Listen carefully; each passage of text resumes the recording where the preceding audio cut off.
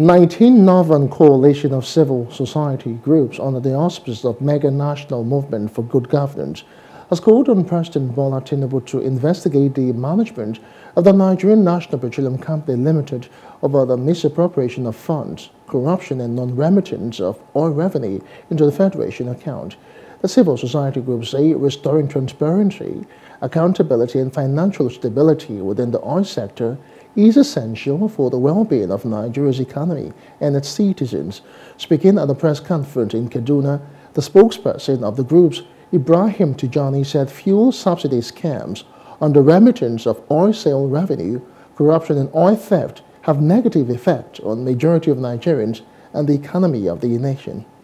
As concerned and patriotic citizens of this great country, Nigeria, be interested in knowing the true nature of N.N.P.C.L, N.N.P.C.L's oil production, contracts and remittance to the Federation accounts, as well as the transparency of pipeline surveillance contracts awarded by the N.N.P.C.L line with the global best practices. We urge President Bola Tinubu to take action and fire and prove Engineer Melekari.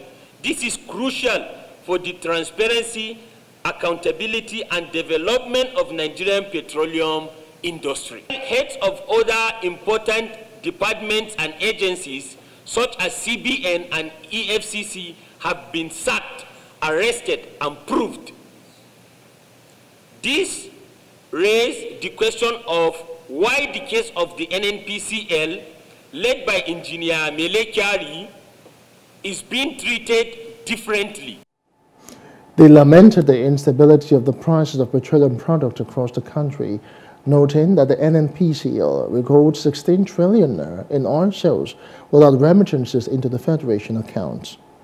As a coalition of patriotic groups, we have identified allegations of significant irregularities within the N.N.P.C.L, including fuel subsidy scams, under remittance of oil sales revenue, corruption, shady pipeline surveillance, contracts, and oil theft. These issues have had a collective detrimental effect on the majority of Nigerians.